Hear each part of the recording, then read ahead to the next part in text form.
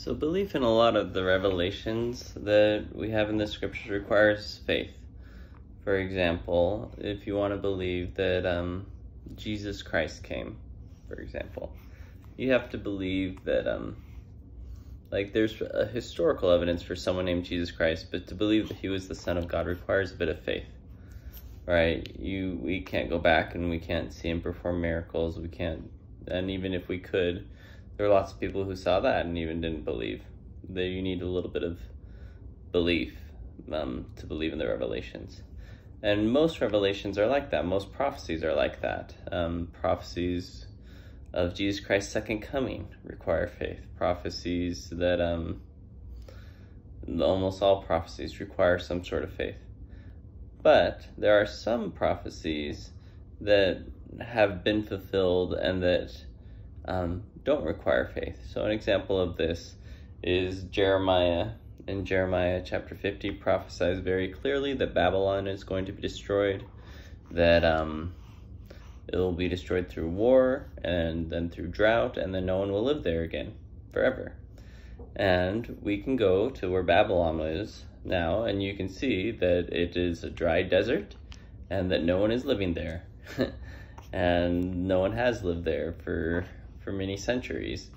That's a prophecy that doesn't require any faith to believe, because you can go there and you can see it. It's a matter of historical fact. Similarly,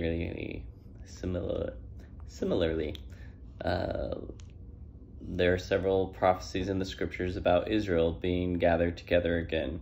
One rather clear one is in Isaiah chapter 11.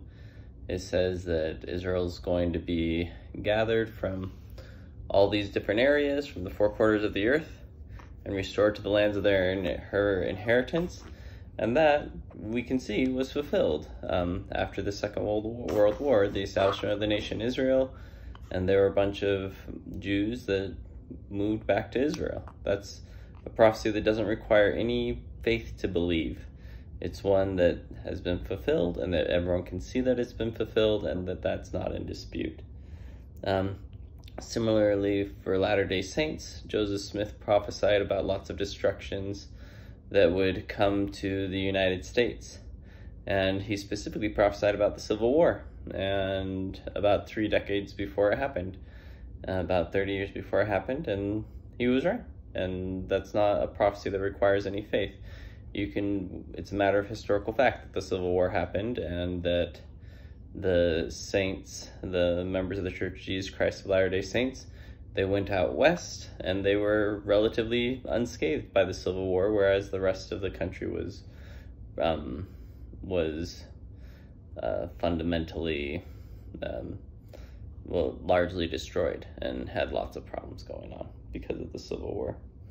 So, while most revelations require faith, some do not. And hopefully you enjoyed a few of those examples of some that don't.